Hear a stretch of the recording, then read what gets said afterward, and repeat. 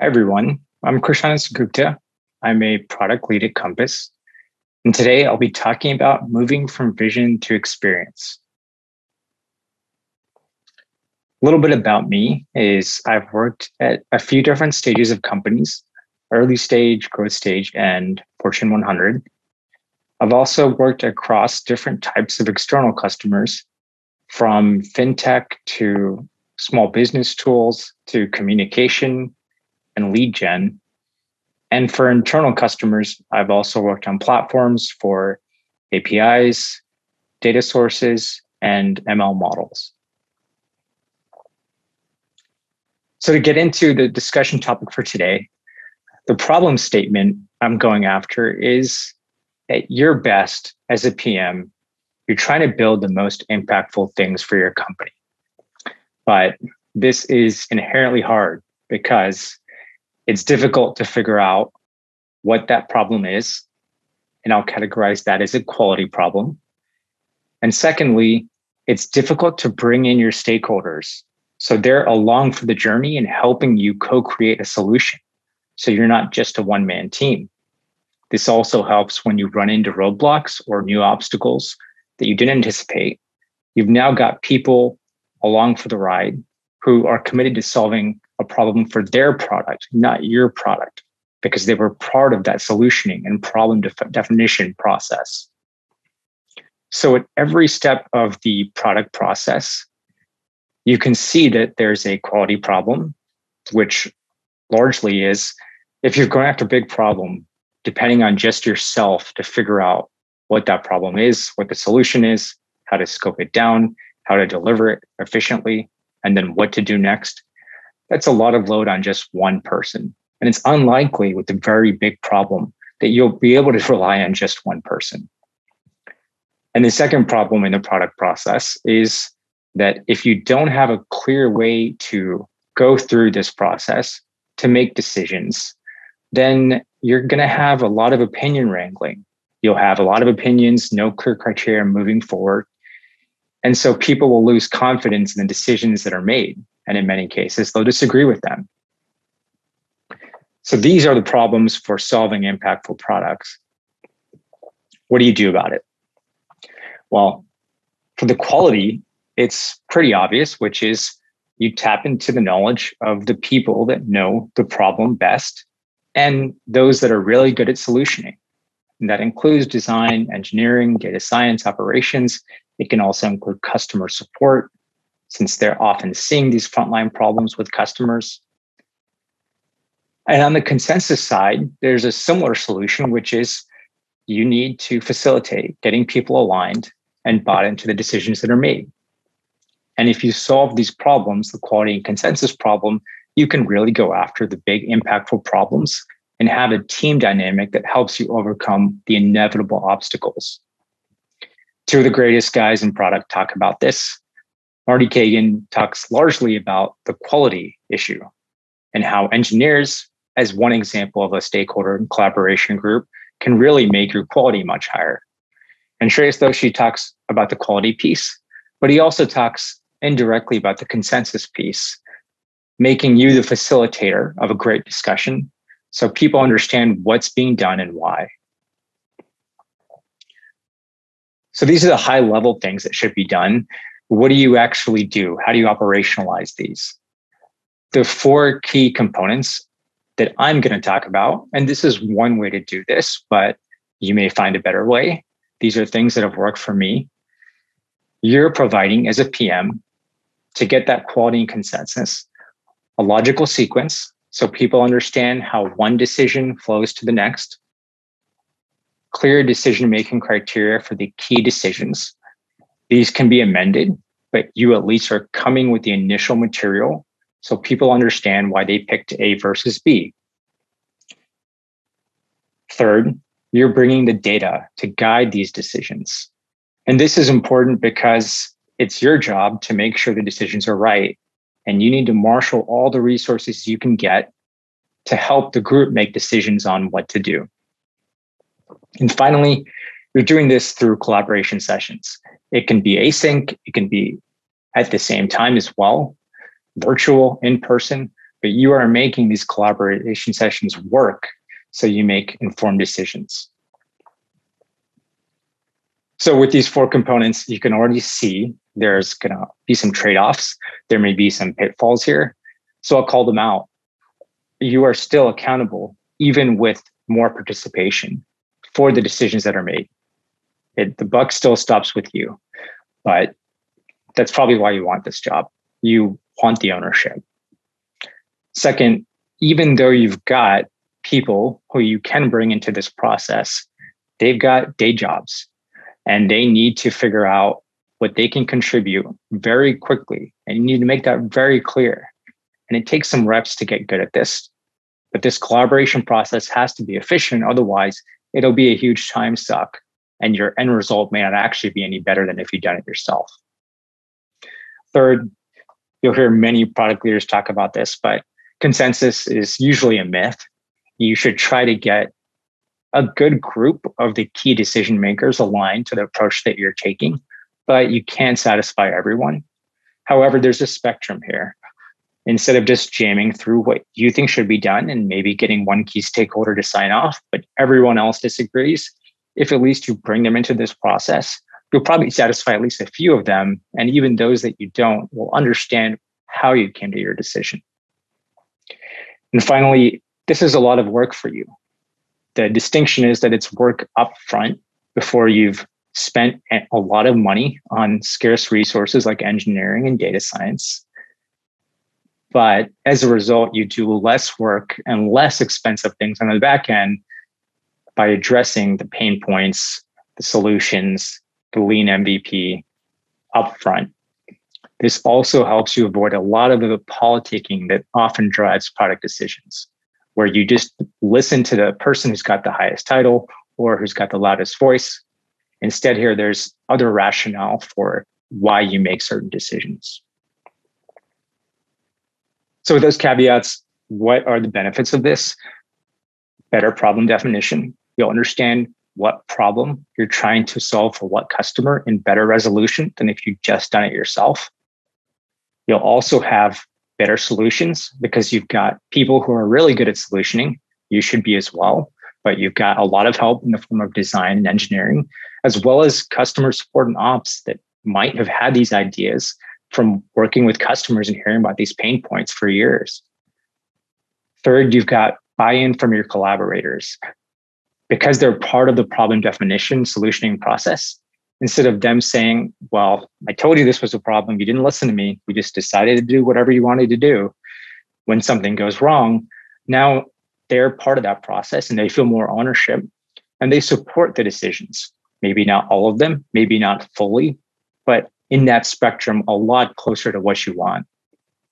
And finally, this process gets your team and you good at the key thing for any product team, which is you've got to constantly solve problems collaboratively.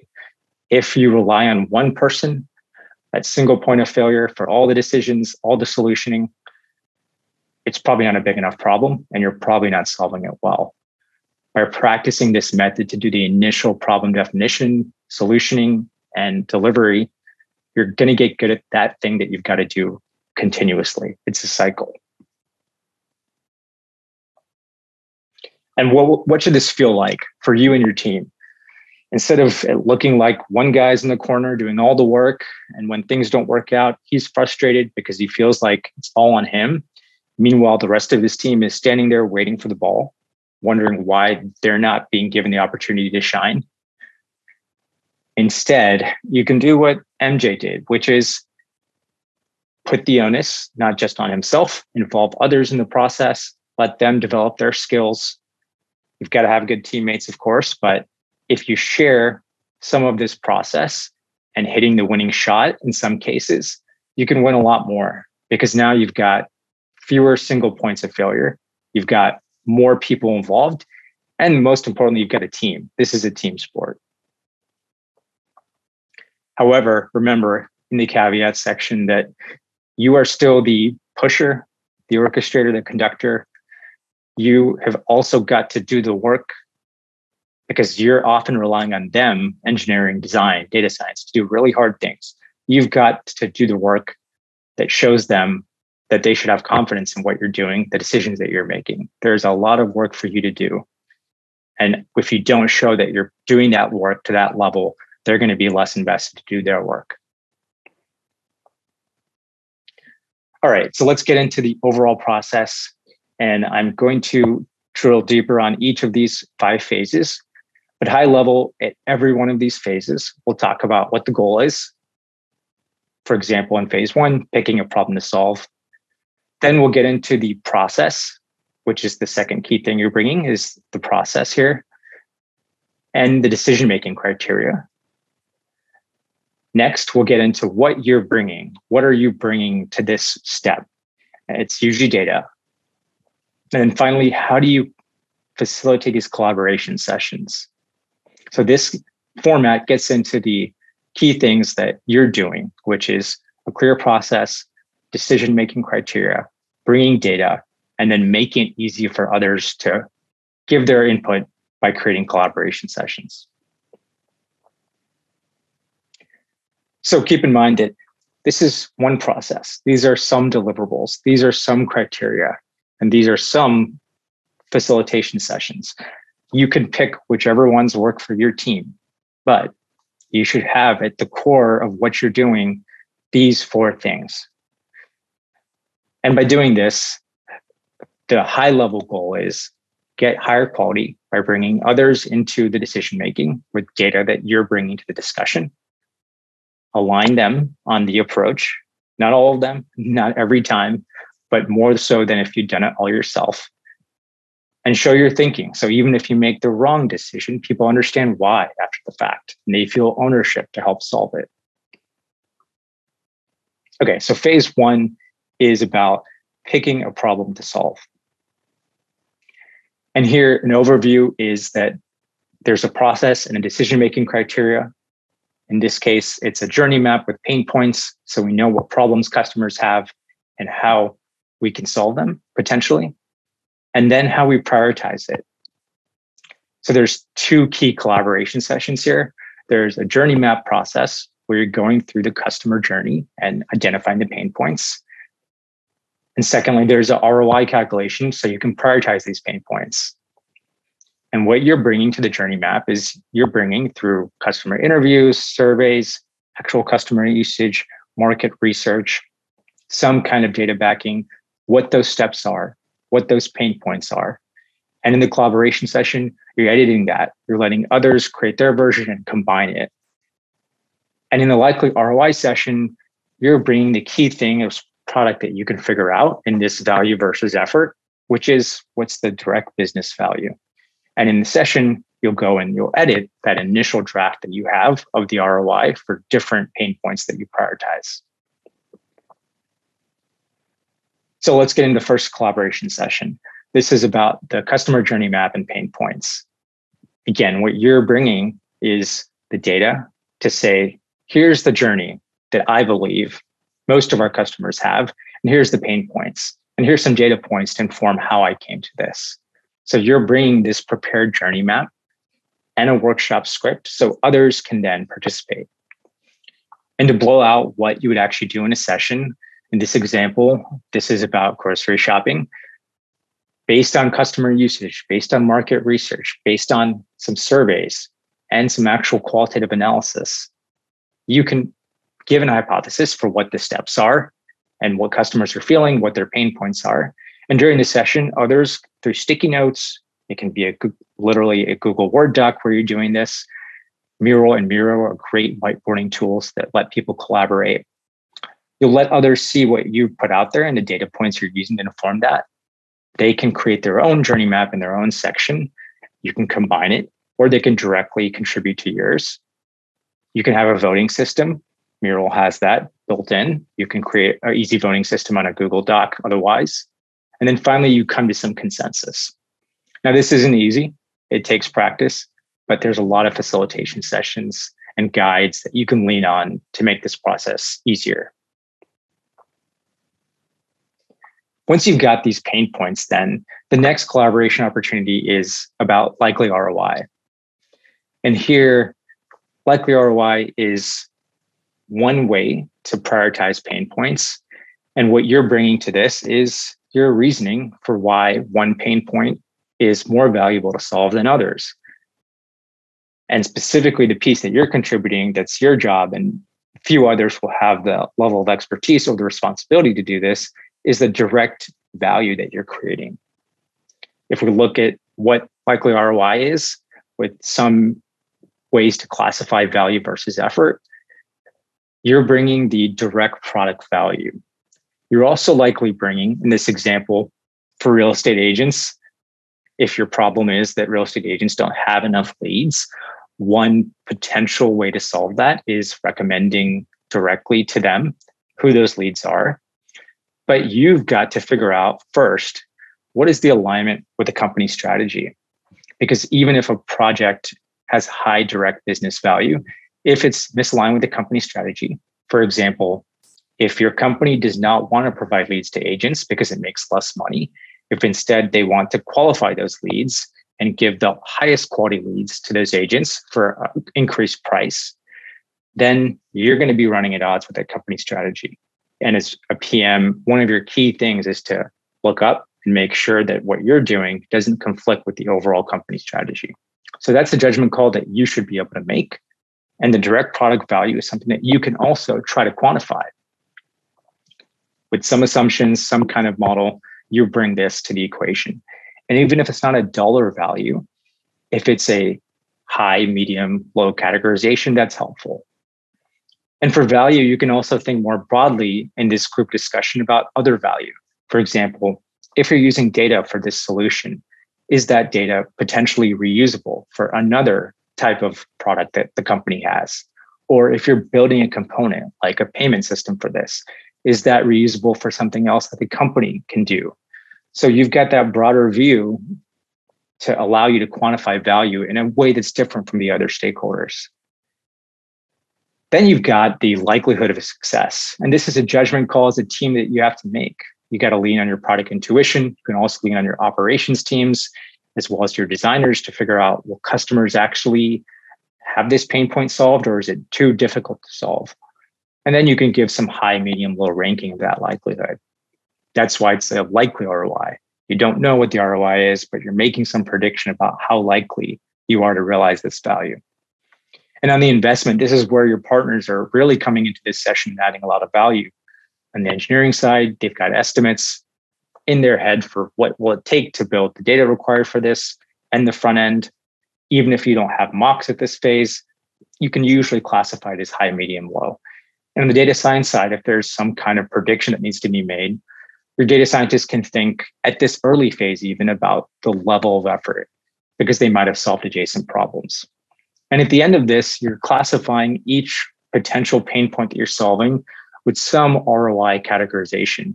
It can be high, medium, low. It can be more in depth or less in depth, but it gives you some way to prioritize your pain points.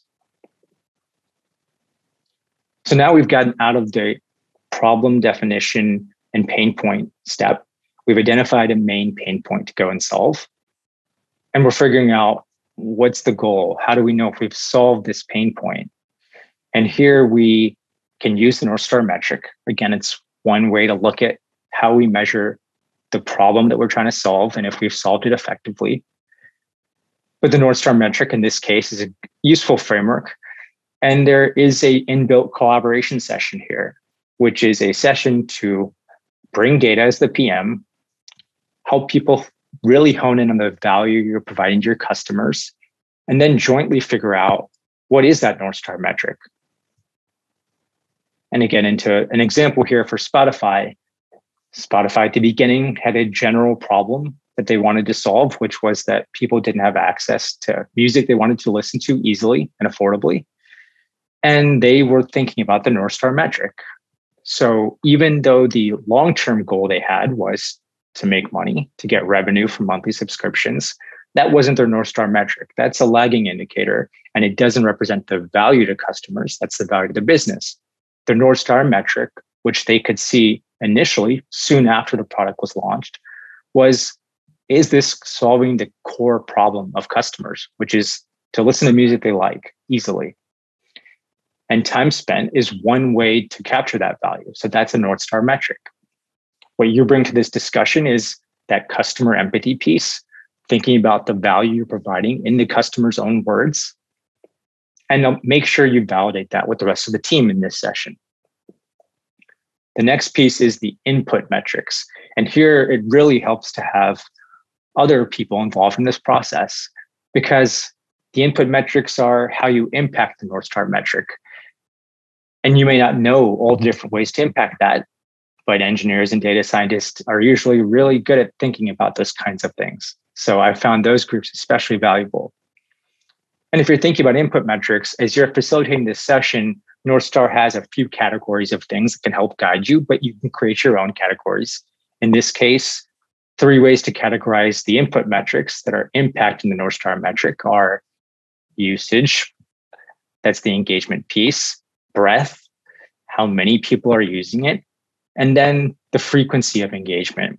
So if you can impact those 3 things, those are the variables that will impact your North Star metric, which is the dependent variable, time spent listening.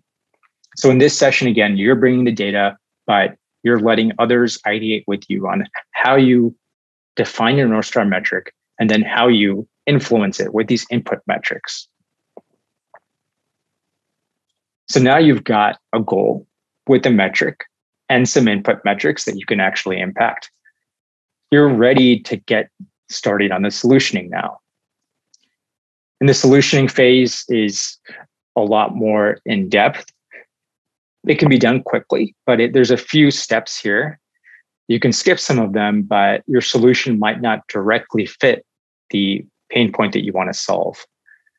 So this step, the solutioning step, starts off with looking at those input metrics. For example, in the Spotify example, if they wanted to change the frequency of engagement, that was the dependent variable they want to change, because that's what will impact ultimate minutes spent listening to music. Well, then your job with your solution is to figure out how to move that input metric. How do we make people engage with the product more often? And there's lots of solutions. You can do it through in-app experiences. You can do it through notifications. You can do it through text. There's different ways to solve that problem, but you need to have a hypothesis that you can test that says, if I do X, Y, which is the input metric, will move. And you should do that with data. So your job at this first step that we'll get into is to bring the data. High level, once you've gotten past those hypotheses, you actually prioritize them. Then you will pick one that you think has the most impact and is feasible to test. You'll create a journey for what that experience looks like to solve that problem and move to sketches. So that's the overall goal of solutioning. And let's get into the collaboration sessions specifically.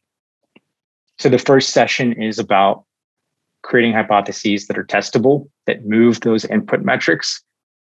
And what you're bringing to this is some ideas about what those are. So in this session, you can see that as a PM, you've got user research, you've got some industry data in the business analysis, you've got some user data potentially in the data analysis piece, and you're bringing some guesses about how you can move this input metric. So in this example, you've got a decision made by customers on what type of account to apply for. And there's lots of different user research saying why customers are applying for the wrong account.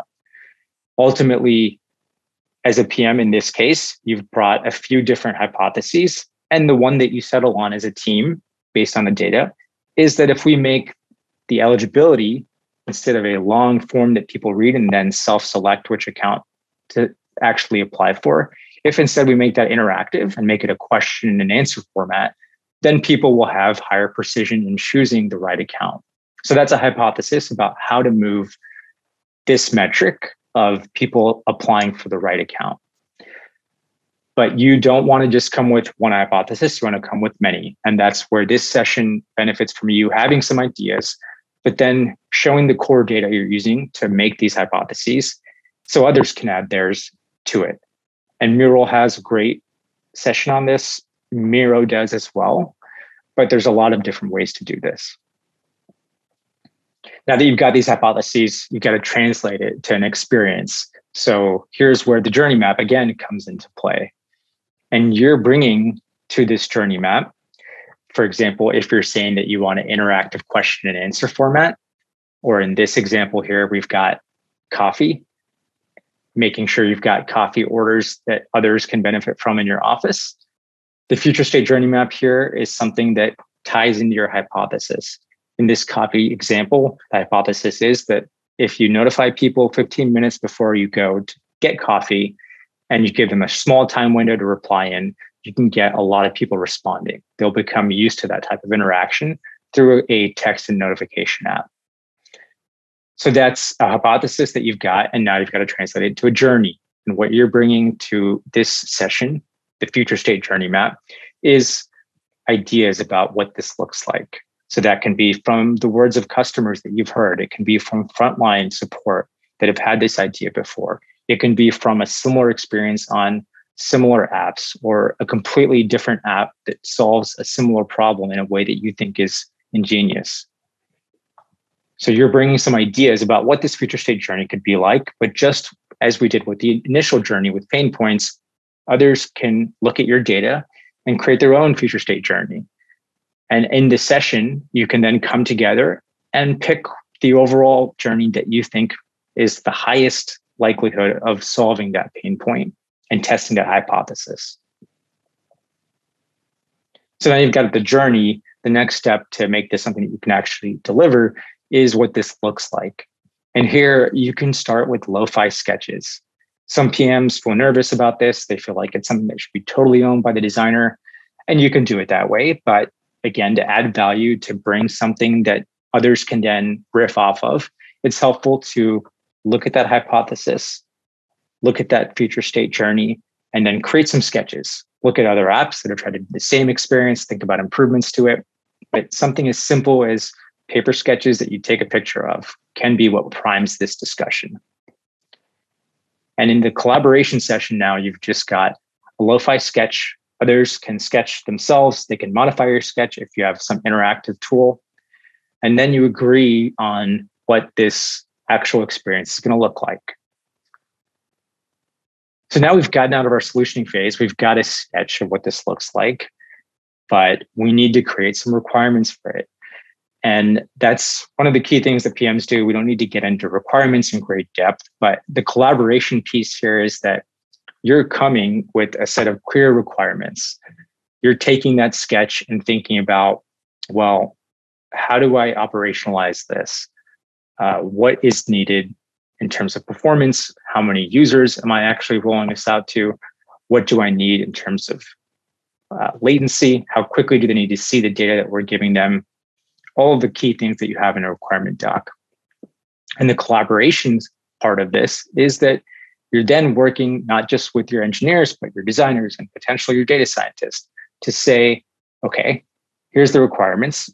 How much time will it take me? And here there's a push and pull. Many people do this completely async. And I find that's not really helpful because you want to go back and forth. If the level of effort is too high, you need to go back and say, okay, how can I pare down the requirements in ways that'll shave time off design and development, but still test my key hypothesis and still enable that future state journey? What's the least that I have to do to test that hypothesis and enable that journey so I'm solving the pain point? And then you should go back and pair it with this pared down requirements doc, see how much time that shaves off. And if you can do that synchronously in a collaboration session, you can get through that really quickly, but it does take some practice.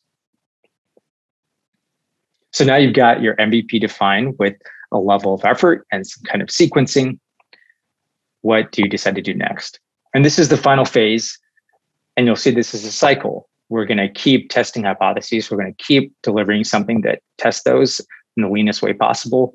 We're going to get feedback. And that's what this step is about. It's about getting that feedback. And here you bring a lot of value. You're going to bring that qualitative feedback to understand the why customers are doing things. You're going to bring that quantitative feedback. What are customers doing? You're going to bring usage data. You're going to bring some industry comps, all the things that help you make this decision about, did I prove my hypothesis or not? And up front, you'll have some success criteria for saying that the hypothesis was proven or not. That goes in your requirements doc. Once you have the data, you need to make this decision, it will be a judgment call in most cases and not clear and resounding. You can have a couple different iterations.